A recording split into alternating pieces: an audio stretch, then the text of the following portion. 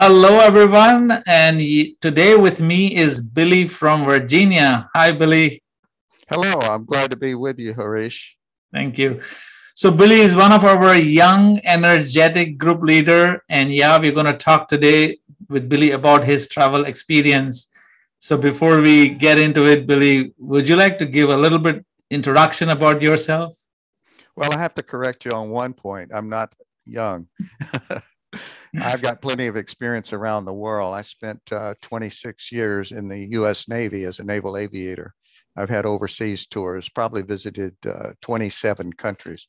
I had an opportunity to serve in some far out places like Saudi Arabia and in Egypt with the Egyptian Air Force, Puerto Rico, all over the country, and to the Western Pacific, to the Mediterranean, to the Indian Ocean, to Australia, all in the Navy. So I guess you could say I'm adventurous because of that. And I like to share these adventures with people. Some places I'm more familiar with than others, but when I get familiar, I make the best possible tour for my clients that will go on tours with me. Excellent, excellent. That is what it is. Your energy is the one that makes you young, Billy. Okay. So yeah, so from this Navy experience, how did you and when did you start doing group travel? Well, I started off by private, not a private tour, with a tour to China. And I had lived in Taiwan for 2 years of my life when I was young. So China was of interest. So I get to China and I see that the itinerary is not what I expected. And so from there, I branched off and looked for a tour company that could help me. And that's when I went to Indus. And for the 17 tours that I've taken with Indus, they have helped me tremendously in setting up an adventurous, scenic, informative tours. They let me alter the itinerary, and I continually working on itineraries to make it more adventurous, a much better tour. And some tours I repeat over and over, and I get plenty of people that want to travel with me. Some people like my primary destination is Egypt because I've had the most experience there back when I worked with the Egyptian Air Force.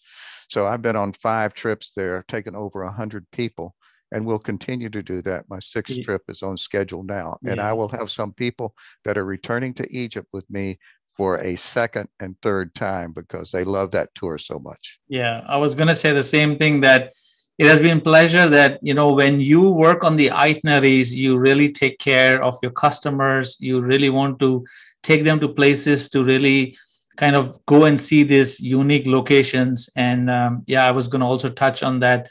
Egypt has been your best trip, of course, because of your love for Egypt and the destination. And the fifth trip that you have done, yeah, I want to learn and talk more about that. So last month is when you took this group to Egypt. If you want to touch a little bit more on that, let's start by how was your pre-departure from the US with all the protocols and the COVID tests and other things?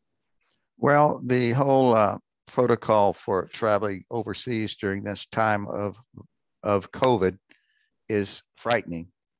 We got past it though. PCR test there, here before we went, a PCR test while we are over there. It went a lot smoother than I thought it would. I was thinking, I was very afraid of having a positive PCR while we were in a foreign country. Well, that didn't happen. In fact, I found Egypt safer for exposure to the virus than the United States. And that made us very comfortable.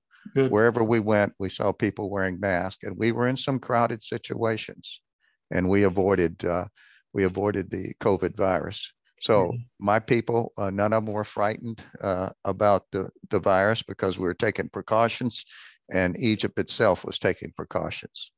Yeah, we've seen a lot of travel in the last few months. Starting September, we've had groups going to South Africa, Egypt. You have taken a group. We've had another group going to Dubai, Maldives. So slowly the destinations are opening up. Tell us a little bit more about when you were on the tour. So this is your fifth trip to Egypt, you've been to pyramids before, you're going now, you've been on the Nile River before, you're going now. So any exchange, like any experience that was different or better that you want to share? Well, I mentioned that I tried to improve each trip. Here's an example of an improvement. Most people go to Egypt to see the Great Pyramid, and I think that's fine. But the Great Pyramid is very crowded, and there's not much exploration there. I found two pyramids to the south of Giza, about 15, 20 miles down, two pyramids, and there's one in the background called the Bent Pyramid. Look at the people there. You'll only see right here a few people. You'll see how big that pyramid is. There's 100 pyramids in Egypt. I picked some that we can get to where we can explore it and not be in a big crowd. So it just makes it better. Good. And that's one of the additions I've made. Yeah. And I think your size has also been the same. So you had same number of passengers that you've carried before. So it was not overcrowded, well in control. And also when you're going to these sites and places, you're still having that fun with the group. Oh, yes. The adventure is what my younger people look for. Sometimes the adventure might be too tough or too scary for some older people, but I even talk older people into it. For instance, on this last trip to Egypt, I had a 21 on the trip, including me, and I got 12 or 13 of them to hike up Mount Sinai with me. Mount Sinai is a scenic hike. We start at 3 o'clock in the morning. We get to the summit. We watch the sunrise over Saudi Arabia. And then we hike down after the sunrise and visit St. Catherine's monastery there in the south central Sinai. Beautiful trip. That's an adventure.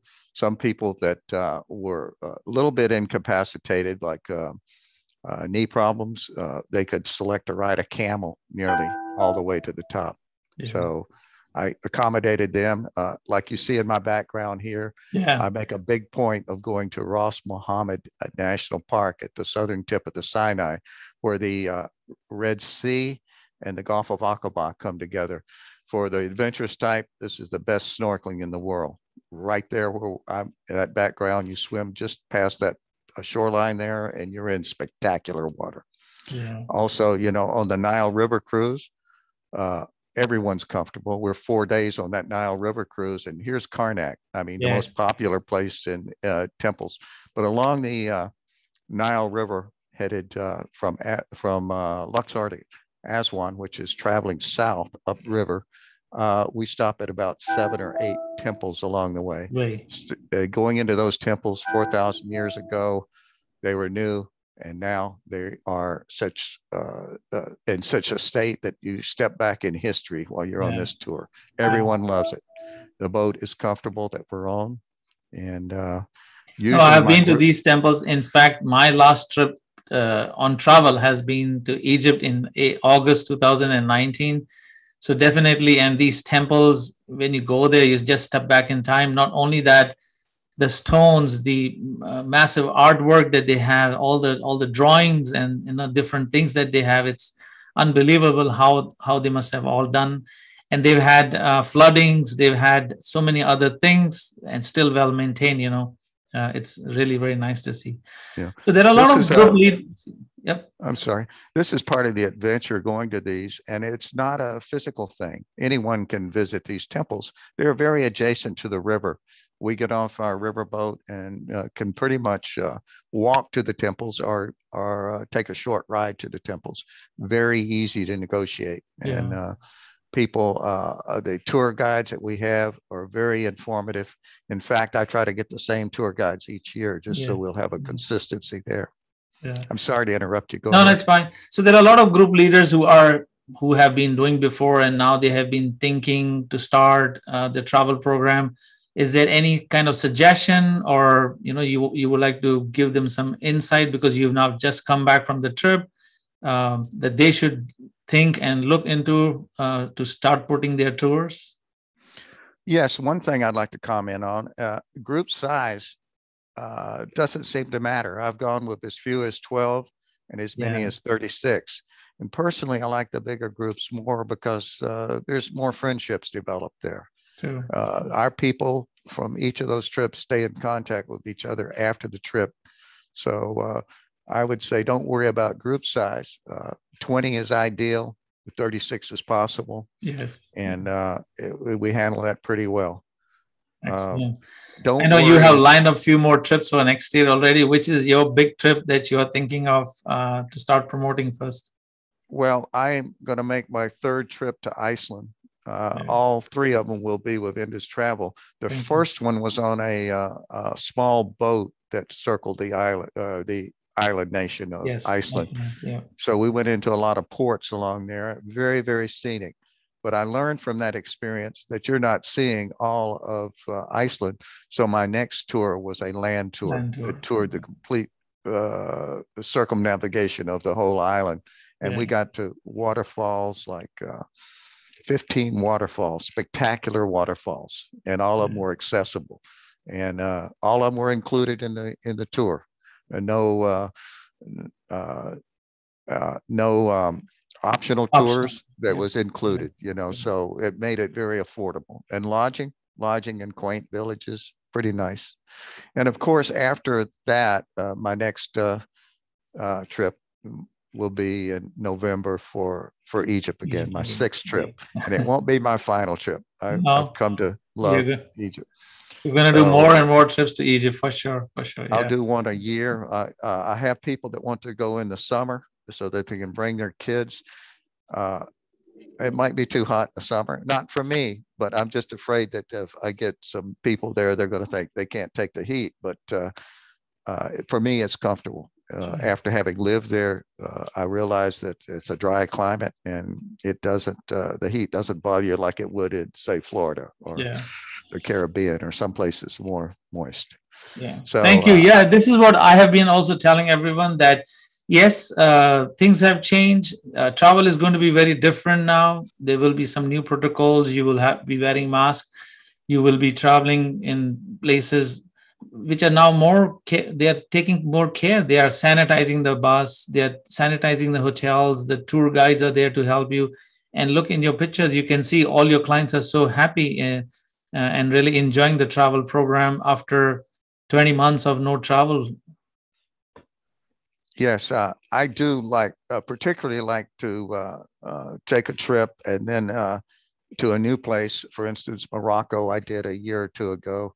And my next tour to Morocco will be improved slightly because I will have learned from that tour. For instance, I would include the Rock of Gibraltar as a trip across the, what do they call those straits there? Straits of Gibraltar, and go over and see the rock and then come back to Morocco and continue the tour. I'm working on Vietnam and Cambodia, but I think right now the country is closed for tourism because of the pandemic, but I will keep an eye on that.